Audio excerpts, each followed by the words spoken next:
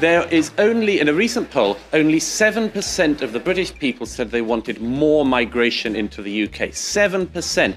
This is a minority belief, a deeply minority belief. My belief is the one that is held by the majority of the British people, which is that we need a properly structured migration process which doesn't lose 1 million people in the country who are illegal immigrants, that doesn't fail to work out what type of workforce we need and then work from there.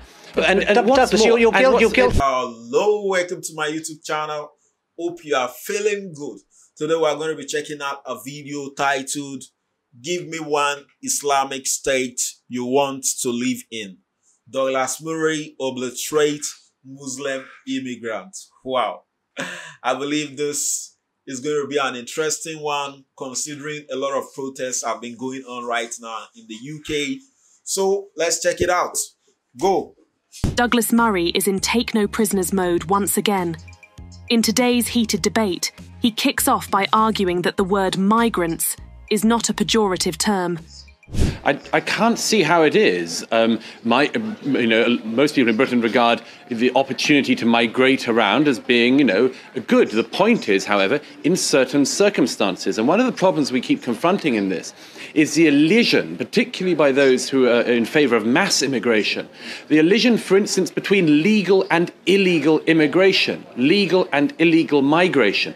There is all the difference in the world between people going to a country, going through the correct processes and then living in that country, and those breaking into the country and breaking the law of that country by doing so. Douglas is 100% right. As things stand, the only way we can save Europe is to send these millions of illegals back to their countries. There is also one other quick point. All the difference in the world between people going to a country like Britain and asking for entry because they are fleeing some war zone or some human rights abuse, people fleeing from Syria. There is all the difference in the world between people in that situation and economic migrants who often have a very, substantial and important case, but it's a different thing. And my point is, all of these things are to a great extent being bundled together by people who don't mind the fact they're bundling it together because they're cases for mass immigration as a whole. You see, the point that Douglas just made is very profound.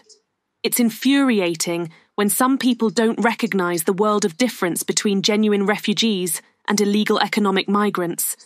I mean, if someone can afford to pay many thousands to smugglers to bring them here, it means that they can truly look after themselves and not depend on the taxpayers. That said, let's hear from Atul Hatwal, who argues in favour of migration.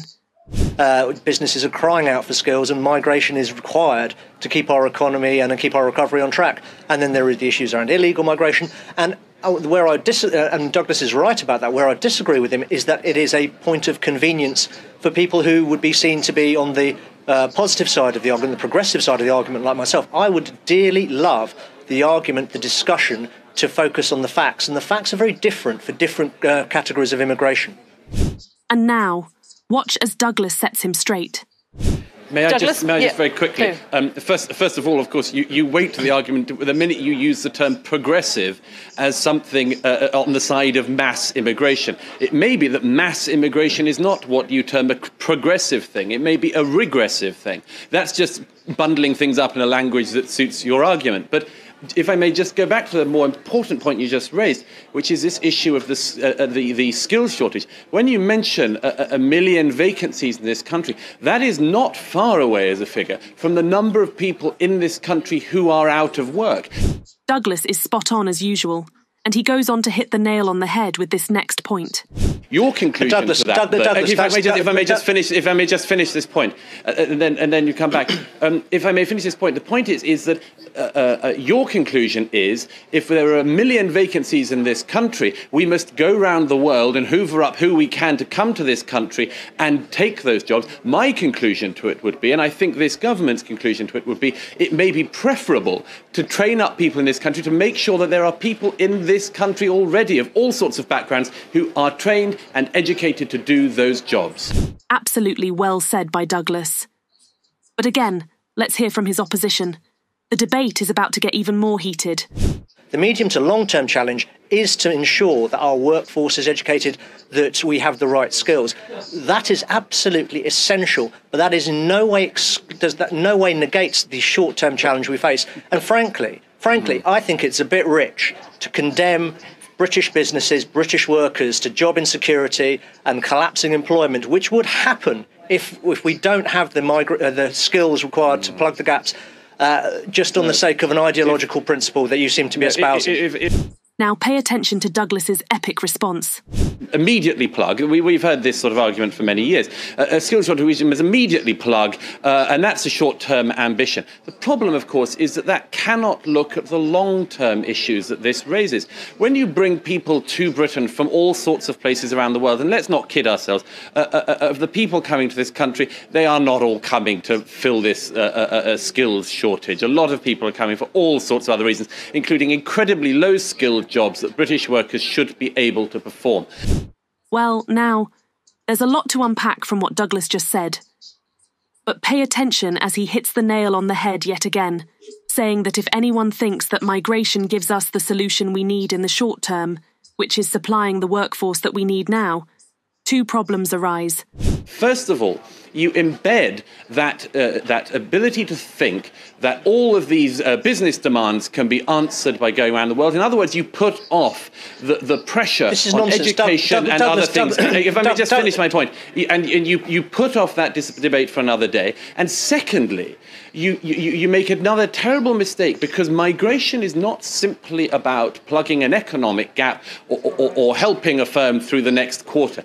Migration is also about the identity of a country, the sense of belonging and the sense of home that people have the right to have. And that is massively altered, at the very least in the long term, by this short-term demand. Douglas, let Atul get in now. Back to Douglas in a second. But let's unpack his last point a bit. It's a simple fact that mass migration destroys a country's identity, especially if the immigrants are from Muslim nations and have no intention of assimilating, while the rest of us live in mortal fear that we will get called racist, or even incur legal trouble if we say anything about it. But that's a topic for another day. Back to the debate. This time, the host throws a question at Atul. That you're saying there's a skills gap. Douglas is pointing out that there are people here in the UK unemployed who could do those jobs. Well, the issue is about training. The OECD completed a survey last year. We, as a country, were 23rd out of 24 in terms of literacy, 24th out of 24 in terms of numeracy. Now, we have a tremendous challenge in terms of skills at the lower end of our labour market and indeed at the top end. But that is the work of years. And it is not simply the case that that's up to business to fill.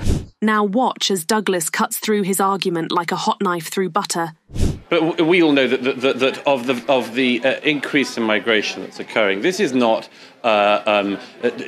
tech billionaires from India coming to UK. It is not high-skilled, high-end workers alone. A lot of the migration, particularly obviously from outside the EU, and a lot of it from within the EU, is low-skilled work. It is a scare tactic of the mass immigration lobby to say that it is otherwise. It is a lot of people, understandably wanting to improve their lot and so on, but coming to this country to do low-skilled jobs. Now, back to Douglas shortly. If you'd recall, our former Home Secretary, Suella Braverman, complained last year that Britain has too many low-skilled migrant workers. And according to her, these people did not really contribute anything to the economy.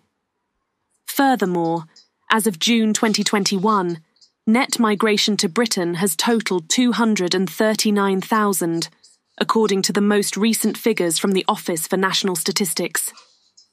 Back to the debate. Next, the host throws this question at Douglas.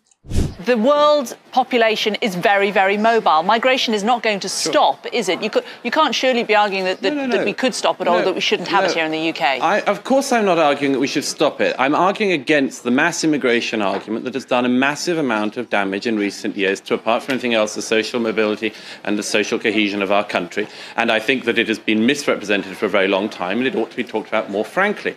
There is only, in a recent poll, only 7% of the British people said they wanted wanted more migration into the UK. 7%. This is a minority. That's an incredible statistic, isn't it? Something needs to be done. The UK can't support the amount coming over, as it will create even more overcrowding in our cities, more imported food, more pollution, even more houses being built on our green and pleasant land, a shortage of water, and even more overstretched public services. People who support immigration just don't care about their country or the people who live in it. The Conservative Party said that when they were in government, they would bring down migration from the hundreds of thousands a year to the tens of thousands. Of course, they failed in that target. But failing in targets like that when people are wanting them also causes a democratic problem. It is the overwhelming majority view of the British public that they want migration to come down, and come down substantially. So the mass immigration lobby is itself actually the one that is having to row upstream against the tide of overwhelming public opinion. Okay, Doug. That is absolutely well said by Douglas. Like all countries, the British people never agreed to mass immigration. It is something that our government has decided for us.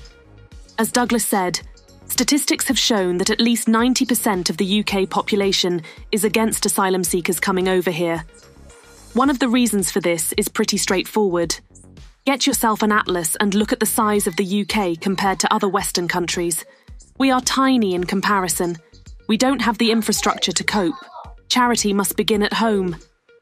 That said, it's one thing to throw our doors open to immigrants who can contribute in meaningful ways. For example, nurses, doctors, engineers, and so on. But it's absolutely ridiculous to allow people a right to stay who have no skills, or who simply come here because we are a soft touch. Here is the thing. If immigrants have quality skills that they can use to make the UK better, then they should apply for entry and enter legally. Anyone else is not wanted. Now guys, it's time to let us know what you think in the comments section below. Also, like and subscribe to our channel if you haven't done so already, for more provocative debates by the national treasure, Douglas Murray. Oh wow, what an interesting interaction. Given the title, give me one Islamic state you want to live in. Douglas Murray, Obliterate Muslim Immigrant. Wow. And just by the points and the facts Douglas stated in this video, I totally relate with Douglas, though I don't accept some of the facts he stated, but I accept most of the points he stated. Because I believe immigrants coming into a country can contribute a lot, to boost the country's economy if they are ready to integrate effectively and if it's the right people that is coming in. So if you want to come into a country, you have to come into the country legally. Just by what Douglas is saying, that there are a lot of skills that are needed, like in nursing, maybe doctors and other professions like engineer. But a lot of people come into the country without skills. Not just without skills, they come in illegally. If you want to come into a country, the best way to be able to come into a country is to come in illegally. Follow the law, do what you are supposed to do, and the country will be ready to accept you instead of you forcing your way into the country. And for some time, a lot of people have overlooked these things and they have not really paid a lot of attention to this problem. But because of the problem that a lot of the immigrants that came into the country illegally, because of the problem they are causing, so right now the indigenous people are now voicing out their grievance as a result of that.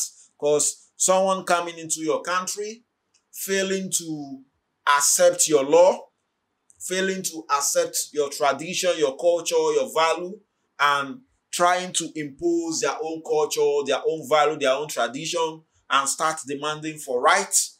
I believe all those things is the main problem that has led the indigenous people to start voicing out their grievance. So I believe it's okay to come into a country, but if you want to come into a country, you should do it the right way, follow the law, come into the country the right way, and they'll be able to accept you into the country. Instead of you coming in through illegally, you know, a lot of people are fleeing from war, That is understandable, but we also understand that a lot of people, they are not fleeing from war. They just want to come into the country and they are not even ready to do it illegally. They pay a lot of money to smugglers instead of them using that money to better themselves in their own country or come into the country legally by doing the right thing. They rather pay smugglers to be able to smuggle them into the country. As a result of that, they start causing harm to the host country, which I believe that is totally unacceptable. We all understand the fact that immigrants can help increase, immigrants can bring a lot of economic benefits to the host country if they are ready to integrate effectively and if they are coming in with the right skill that the host countries is in need of. And they can also bring a lot of harm to the host country if they are not coming in with the right skill the country is looking for, and if they are not coming into the country legally, and if they are not also ready to integrate in the country effectively. Because if the country is seeking for a skill and you don't have the skill and you are coming in with a different skill, as a result of that, you end up unemployed. And we all understand that someone that is unemployed will try to do one thing or the other in order to be able to sustain himself. And as a result of that, the person might end up committing all sorts of crimes. And that is a problem Douglas is trying to address in this video. I've really learned a lot just by listening to Douglas and the other speaker. So I would like to hear your comments. Let's get the conversation rolling. Don't forget, click on the subscribe button, click on the like button. Do have a nice day. Yeah.